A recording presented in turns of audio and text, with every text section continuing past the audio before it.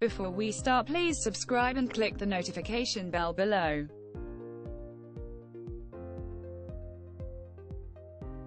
The bioecological theory of development was formulated by Urie Bronfenbrenner. He posits that human development is a transactional process in which an individual's development is influenced by his or her interactions with various aspects and spheres of their environment.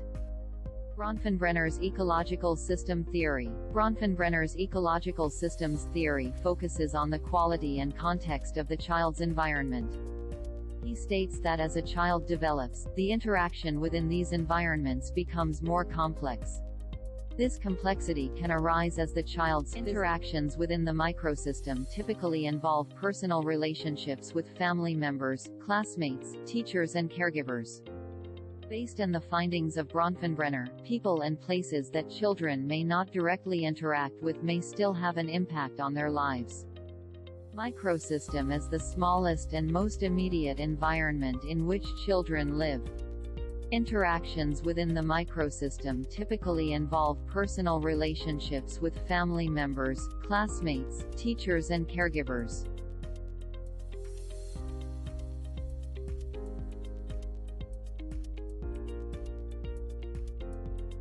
The mesosystem encompasses the interaction of the different microsystems which children find themselves in. The macrosystem is the largest and most distant collection of people and places to the children that still have significant influences on them.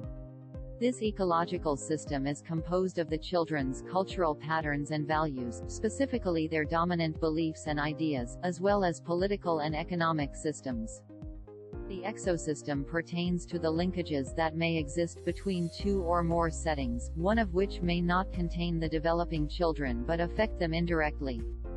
A healthy ecology means that a person has a support system from his/her family, peers and community.